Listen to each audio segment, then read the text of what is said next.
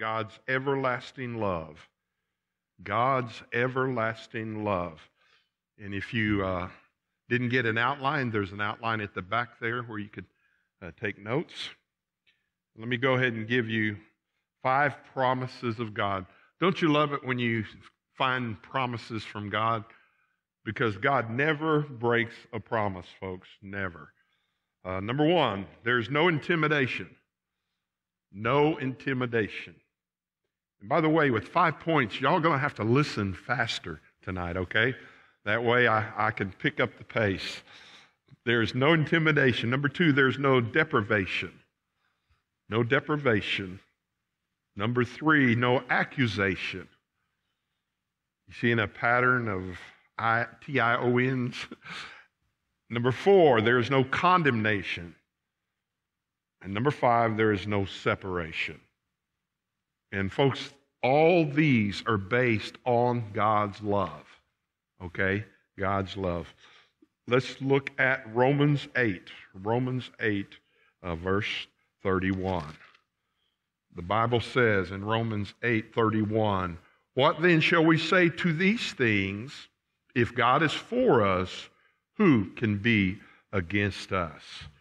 We can see right there, and he was talking, about 2 or 3 weeks ago, we covered verses 18 through 28 there, and here he is talking about his love for us, God's everlasting love. He is for us, and let me say this too, he is in us and he is with us, okay? God is for us. He's on our side. He is in us, in the person of the Holy Spirit, and he is with us every day of our lives. And so, if God is for us, who can be against us? And folks, we know who the enemy is, all right? The enemy is Satan. All right, it's the devil, it's the demons, and so even though he intimidates, we don't have to back down. We should not fear, is what I'm trying to say. And I believe with all my heart, fear is the number 1 tool of Satan. Okay, fear. He makes us want to fear. Just like going on right now, the COVID, and that's all that's going on. And folks, if you want to wear a mask, you wear a mask.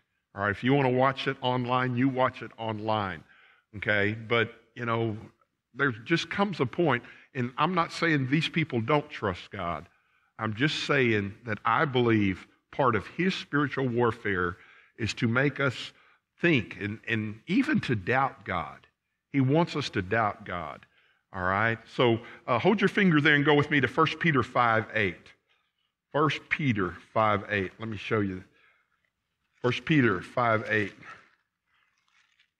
The Bible says, "Be sober," which means serious. "Be vigilant," which means stay with it, all right? Be aware of what's going on. Because your adversary, the devil, walks about as a roaring lion, seeking whom he may devour. Folks, we should not be intimidated by the devil, okay? God is on our side. God protects us. I think we should respect, okay? And when I say respect, the devil is real, okay? His powers are real. But you have to realize we as Christians should not be intimidated. Why?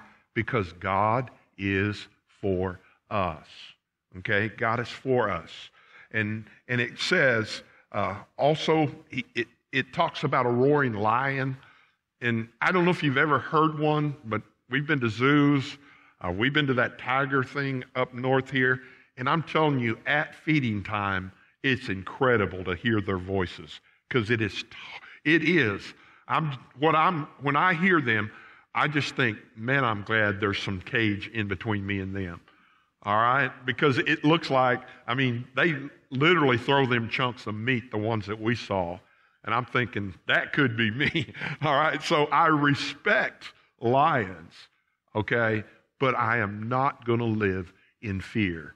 All right? There is no intimidation with God. God has taken care of us. God is always with us. God will never leave us, and God will never forsake us. 1 John, Look at 1 John, just go a few more chapters there. 1 John 4. 1 John 4:4. You are of God. Okay, we are of God, Christians, little children, and have overcame them. We are overcomers, folks. When we accepted Christ into our life, we have that dunamis, we have that power of the Holy Spirit inside of us, and we don't have to be intimidated. Why? Because we are overcomers. You have overcome them because he who is in you is greater than he that is in the world. So we shouldn't be intimidated, folks. We should not fear. And I'm telling you, it almost seems like the world right now lives in fear. And we shouldn't fear. Yes, we should, we should respect things. But we shouldn't lay at night and worry about things. And I heard a statistic one time that said 70% of things we worry about never come true. So we need to realize that there is no intimidation with God. God is most powerful. He is almighty. He is God. There's no power stronger than God, and we need to remember that. So the first promise is there's no intimidation. The second problem, and by the way, when I talk about fear, there's three things that we have to deal with in fear. One is our past. We should not fear our past. Folks, the past is our past. What's done is done. What happened yesterday it's done. That's why we call it history. So we should not fear past. We should not fear the present, the day in which we live. This has not caught God by surprise. And the other thing we should not fear, and folks, this is so true, we shouldn't fear the future. I read the book. I know how this thing's going to end. And we are going to win. People all the time, ask, Mike, what do you think? What do you think is going to happen? Folks, I'm telling you, we are seeing revelation come true in our lifetime, is what we're seeing. So you read the rest of the story. I believe the next thing on God's prophetic calendar is the rapture of the church. Wouldn't it be neat for us all just to go out together? I am praying to God that it'll happen on a Sunday morning. On a Sunday morning. We are worshiping here. And I know what some of you are thinking, we'll about get to the preaching, and then God gets us out of here. All right? Folks, I'll take it. I'll take it whenever he wants to go. So, folks, quit being intimidated by Satan. Okay? No intimidation. Number two, there's no deprivation. Look at verse 32. He who did not spare his own son, but delivered him up for us all, how shall he not with him also freely give us all things? Folks, if you think about what God has given us, he allowed you to wake up this morning. He allowed you to walk. Everyone I know, everyone I've seen that's come in here, you walked in here. You walked in here. You had the power to do that. So he's given us life. And not only that, he has given us eternal life. And he's given us, look what it says. How shall he not? Delivered him up. It's talking about Jesus. Guess what God did? He gave us his best. Jesus Christ is our best. Folks, there's no second there. Jesus Christ is our best. You know this scripture, John 3:16. For God so loved the world that he gave his only begotten Son, that whosoever believes in him should not perish. We will not perish, but have everlasting life. There's no deprivation. Folks, everything we need is in Jesus Christ. Philippians tells us, but my God shall supply all our needs according to his riches in glory. Folks, that's scripture. And then the second verse that I want you to see here is Ephesians chapter 3. Look at Ephesians 3, verse 20. Man, I love this. I love this scripture here. No deprivation. Now to him who is able, him is capitalized, that's deity, that's God, that's Jesus Christ. What is he able to do? He's able to do anything, folks. God can do anything. All right? He's not going to leave us hanging. He's not going to leave us out to dry. He's not going to forsake us, folks. Now, to him who is able to do and I love these two, exceedingly and abundantly above all that we ask or we think. What do you need today? Folks, He's got it. All right? What do you need? You need peace? Folks, He's got it. Okay? All right? You need love? Folks, He's got it. You need gentleness? Any of the fruits of the Spirit, He's got it. All right? We have all those things in Jesus Christ. Now, to Him who is able to do exceedingly abundantly above all we ask or think, according to the power that works in us. All right? That's the Holy Spirit. That's the Holy Spirit. I hope you understand that when you ask Christ to come in your life, the Holy Spirit came into your life. Folks, that's the third person in the Trinity. All right? We pray to God. We've accepted Jesus Christ. But Jesus even told His disciples, I'm not going to leave you down here without anything. Man, I'm going to give you something. And folks, that Holy Spirit rocked the world in Acts chapter 2. That same Holy Spirit is inside of us. Everything we need. Hey, you need boldness? You have it. You just have to appropriate that. You have to ask God for it. You have to depend on the Holy Spirit for it. To Him be the glory in the church by Jesus Christ to all generations, forever and amen. Folks, God created you. God has walked with you. And God is going to see you through till the end. And folks, I understand the end. The end is not death, folks. That truly is the beginning for Christians. All right? So we should not be intimidated. There's no deprivation in us. We don't lack anything. Everything we need is in Jesus Christ. Everything that we need is in God. Third thing I want you to hear. Not only no intimidation, no deprivation, but no accusation. Look at verse 33. Who shall bring a charge against God's elect? I tell you who will do that. That's Satan, folks. He is called the accuser. The accuser. And you know what he does? He really messes with our minds.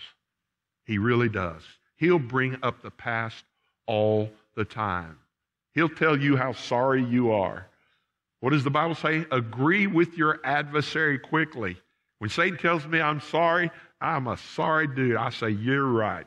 You are so right. But I'm also forgiven. I'm also loved. I'm also a child of God. Who shall bring a charge against God's elect? It is God who justifies. Folks, when Satan looks at us, and even if we were in the court of law, you know what Satan says every time?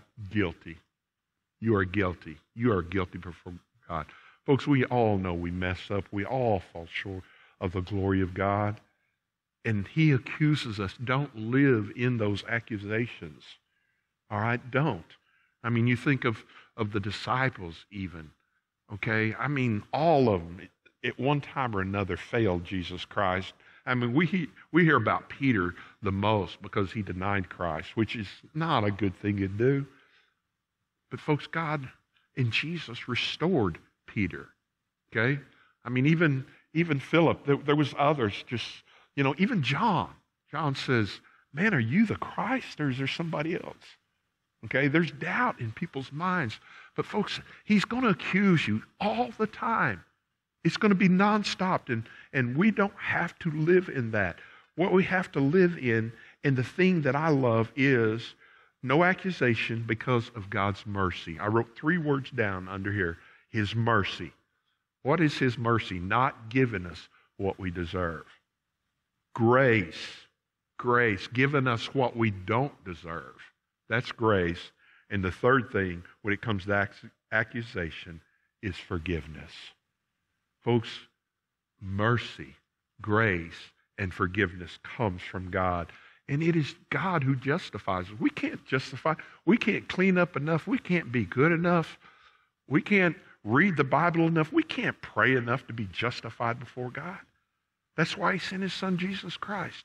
We are justified through the blood of Jesus Christ. So there is no accusation. Revelation chapter 12. Go with me to Revelation 12, verse 10. Revelation 12, verse 10. Then I heard a loud voice saying in heaven, now salvation and strength and the kingdom of our God and the power of his Christ have come. Will you let those words sink into your heart tonight and into your mind? Look what it says. Now salvation, okay? We have been saved. Strength comes from God. We are being saved, all right? The kingdom of our God and the power of his Christ have come. We will be saved, okay? All of these are true. All of these are yes and amen. For the accuser of our brethren, who accuses them before God night and day, has been cast down. You remember the story of Job and in Job chapter 1.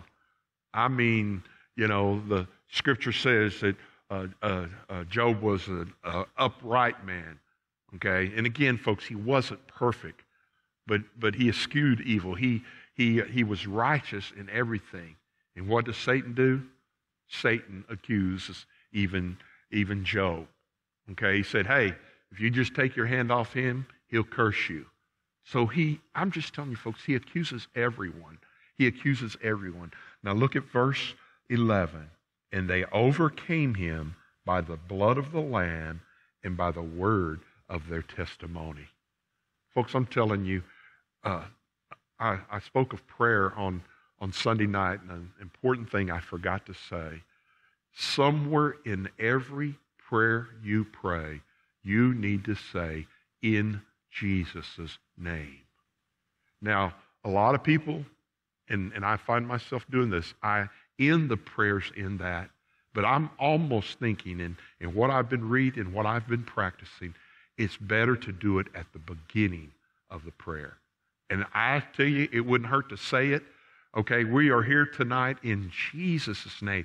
I am praying tonight in Jesus' name, and then tack it on to the end also. Put it on to the end. Why? There is power in his name. I love the hymn, there's power in the blood. Power in the blood. Reminds me of the guy that says, I want to be so full of Jesus that when a mosquito bites me, he goes away singing, there's power in the blood, there's power in the blood. Folks, we are covered by the blood of Jesus Christ. That's how how we shouldn't be intimidated, and we shouldn't worry about what Satan thinks. Honestly, folks, I don't care what Satan thinks about me. He's not going to think anything good about me. So do not worry about his accusations. And it says, the blood of the Lamb, by the word of their testimony, and they did not love their lives even to death. Folks, that's dedication. That's dedication. And I've said it many times. I have no problem dying for the cause of Christ. I have no problem. It would be an honor to do that, folks. I don't have a death wish. I really don't. But I'm telling you, I want to live and serve our Lord and Savior. So we see there's no intimidation, no deprivation, no accusation, no condemnation. No condemnation. Look at verse 34. Who is he who condemns? It is Christ who died, and furthermore is also risen, who is even at the right hand of God. Folks, we are not condemned, okay? We are not guilty because Jesus Christ took our place on that cross. And furthermore is also risen. Folks, that's the power of the resurrection. We have resurrection power at our disposal also, okay? We have victory in Jesus. We have the Holy Spirit in us, that same resurrection power. And it's not that we should be able to resurrect the dead. Some people misinterpret that. Folks, that's God's business. That's God's thing, okay? It's saying that kind of power, that is, the Holy Spirit power is in us, and who is even at the right hand of God, who makes intercession for us. You know what he says? I mean, he can say, hey, devil, leave them alone. That's my child right there. Just leave them alone. and we are not condemned. Folks, I'm telling you, if we were in a court of law, before we were saved, what the judge would probably do, he'd say guilty and he'd throw the book at us. Is a phrase that we use. But now that we're saved, our name was written in a book. And that book is the book of life, folks. So there's no condemnation. He does not judge us because of our sin. That sin was paid for on the cross. Look at Romans 8. Just turn back to the first, Romans 8:1. I love this verse. Now there is now therefore no condemnation to those who are in Jesus Christ. Okay? Not guilty, folks. We are not condemned. We are not sentenced to death anymore. Who does not walk according to the flesh, but according to the Spirit. For the law of the Spirit of life in Jesus Christ has made me free from the law of sin and death. There is no condemnation, folks. We are free. I hope you understand that as a Christian. You are free. Folks, God's done it all. God's done everything. All right? Salvation is God. Okay? It's Him loving us. It's Him forgiving us. It's Him giving us confidence. Okay? It's Him not condemning us. John chapter 8. Look at John 8. John chapter 8, verse 36. The Bible says, therefore, if the Son makes you free, you are free indeed. Folks, I'm telling you, we are free. We are free. There is no condemnation. We are not guilty. The debt has been paid in full. And the last thing I want you to see, and this is the best part. I saved the best for last, or the writer actually saved the best for last. There is no separation. No separation. Look at verse 35. And who shall separate us from the love of Christ? Notice how in these particular tests he keeps asking questions. Okay? He's asking questions. Who shall separate us? Let me answer that question. Nothing. Nobody can separate us from the love. Folks, God's love is not human love. God's love is not conditional. God's love is supernatural. God's love is unconditional. God's love, when you just read the love chapter, 1 Corinthians chapter 13, you can see, you could literally put God's name in where the word love is. Okay? God's love is patient. God's love is kind.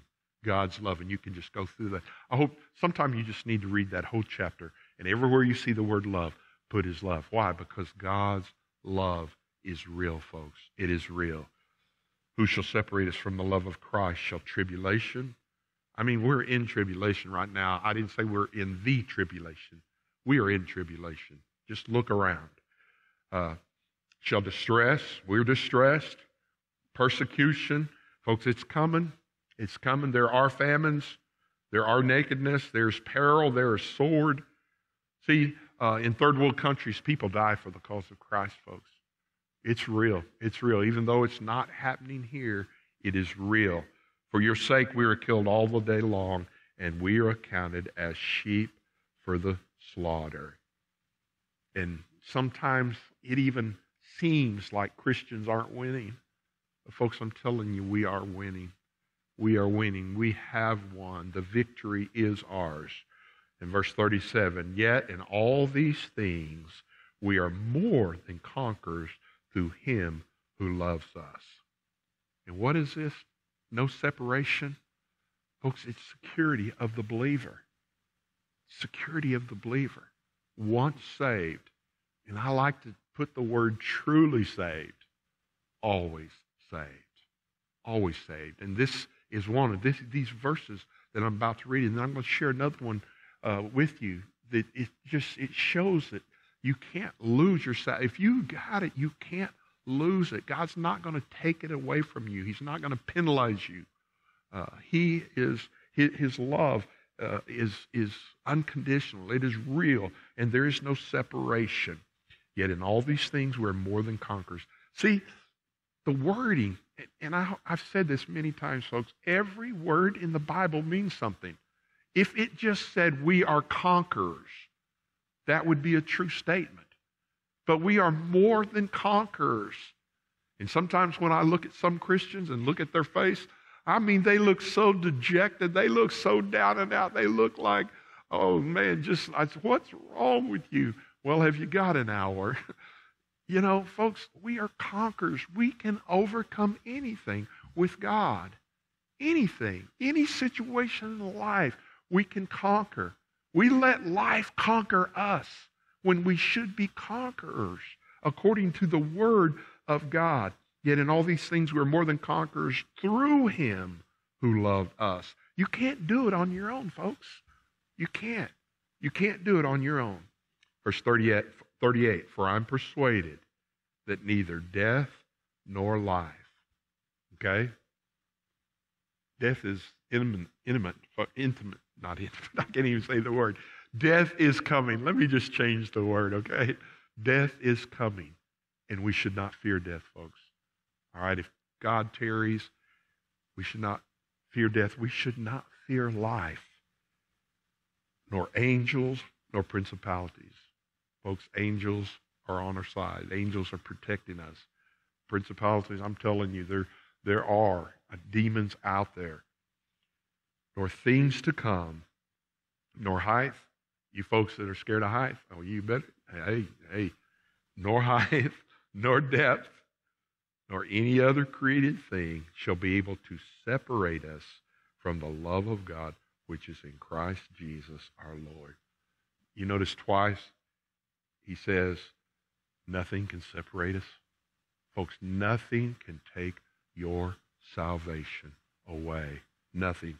Why? Because of God's everlasting love. His everlasting love. It is in Jesus Christ. John 10. Go with me to John 10. John chapter 10. Verse 27. John 10:27. My sheep hear my voice, and I know them, and they follow me. And I give them eternal life. Folks, eternal is forever. Forever and ever and ever. And they shall never perish. Note the wording in this. Eternal is forever. Never is an absolute. Will never perish. Neither shall anyone snatch them out of my hand. I've used this illustration before, but I think it's very, very appropriate. When you get saved, it begins with God, and Jesus is a part of that. And I'm telling you, God wraps His hand around you. Jesus wraps His hand around you when you get saved. And the Holy Spirit is described as a seal. That seal means it can never be broken. For you to be not saved, somebody would have to break the seal of the Holy Spirit, would have to take away the hand of Jesus, and would have to take away the hand of God to get to you. Folks, that's not going to happen. According to the Word of God, it's not going to happen. You shall never perish, nor shall anyone snatch you out of my hand. My Father who has given them to me is greater than all. Folks, how much plainer can this be? Notice, this is Jesus' words. This is Jesus' promise to you. All right? It's not one of those, my daddy can beat your daddy up. Okay? Jesus' daddy can take care of everyone. Everyone, folks, is greater than all, and no one's able to snatch them out of my Father's hand. Why did they say it twice? For emphasis, folks. For emphasis. It's just saying. You heard me say it once. I want to make sure you heard me the first time, so I'm going to say it again. Nothing can snatch you. Folks, it's called security. Security of the believer. And I and my Father are one. Folks, hallelujah. What a Savior. What kind of love is this, folks? It's God's love. Father, thank you. Thank you, thank you, thank you that we don't have to be intimidated. God, I thank you that you've given us everything that we need. Lord, I pray that we won't listen to Satan. Lord, he'll never give up. As long as we're living and breathing, he's going to accuse us. And God, I thank you that you paid the price. We are not condemned anymore. You have said not guilty. And God, that should be more than good enough for us. And God, I thank you for the no separation. Even the word separation is a negative connotation. And I thank you, Lord, that you love us with an everlasting love. You have promised us heaven. You have promised us everlasting life. You have promised us to be with us until the very end. And God, I thank you that we are secure in Jesus Christ. Lord, I can go to bed tonight. I can lay my head on the pillow. And to be honest, it wouldn't matter whether I woke up or not.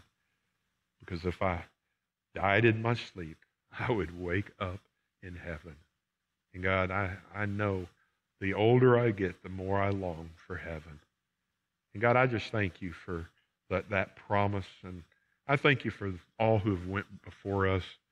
God, this past year really has been a hard year, Lord. We've lost a lot of our church members. And the past few years, Lord, we've lost just saints, Lord, folks that have been here for years and years and years.